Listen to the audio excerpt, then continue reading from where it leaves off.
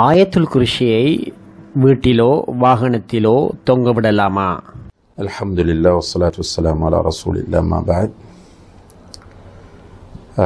ஆயத்துல் குர்சியை பொறுத்தவரையில் ஒரு மிக மகத்தான வசனமாக அது காணப்படுகிறது. ரசூலுல்லாஹி அலைஹி வஸல்லம் அவர்கள் சொன்னார்கள், அஅதமு ஆயத்தின் ஃபி கிதாபில்லாஹ், அல்லாஹுடைய வேதத்தில் காணப்படக்கூடிய மகத்தான வசனம் அது என்று சொல்கிறார்கள். ஆயத்துல் குர்சியை ஒருவர் தூங்கும்போது ஓதிவிட்டு தூங்கினால் அவர் விடியும் வரைக்கும் அவருக்கு அல்லாஹ்விடமிருந்து பாதுகாவலர்கள் இருந்து கொண்டிருப்பார்கள், அதாவது மலக்குகள் அவருக்கு பாதுகாப்பாக இருப்பார்கள் என்று ரசூலுல்லாஹி அலைஹி வஸல்லம் அவர்கள் சொல்லியிருக்கிறார்கள். அதே போன்று ஃபர்தான தொழுகைகளுக்கு பிறகு ஆயத்துல் குர்சியை ஓதுவதும் நபி ஸல்லல்லாஹு அலைஹி வஸல்லம் அவர்களுடைய வழிகாட்டலாக காணப்படுகிறது. இந்த ஆயத்துல் குர்சியை மனப்பாடம் செய்வது, அதை ஓதுவது சிறப்பான ஒரு அம்சமாகும். ஆனால் இன்றைக்கு நாம் பார்க்கக்கூடிய ஒரு காட்சி என்னவென்றால், அதிகமான முஸ்லிம்களுடைய வீடுகளில், கடைகளில், வாகனங்களிலே இந்த ஆயத்துல் குர்சி தொங்க விடப்பட்டு கொண்டிருக்கிறது.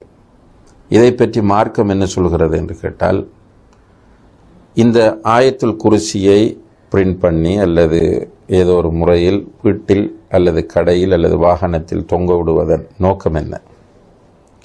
இதன் மூலம் வாகனத்துக்கு பாதுகாப்பு கிடைக்கும், அல்லது கடைக்கு பரக்கத்து வரும், அல்லது வீட்டுக்கு பாதுகாப்பு வரும் என்ற நோக்கத்தில் இவ்வாறு தொங்க விடப்படுமாக இருந்தால் அது பித்அத்தாகும். அது மார்க்கம் அனுமதிக்காத ஒரு செயலாகும். அழகுக்காக வேண்டி அதை தொங்க விடுகிறோம் என்றால் உண்மையிலே அல் குர்ஆனை நாம் மதிக்காத ஒரு நிலை இதன் மூலம் ஏற்படும். அல் குர்ஆன் வசனம் ஒன்றை நாம் ஒரு அழகு பொருளாக ஆக்குவது என்பது அனுமதிக்க முடியாத ஒன்றாகும்.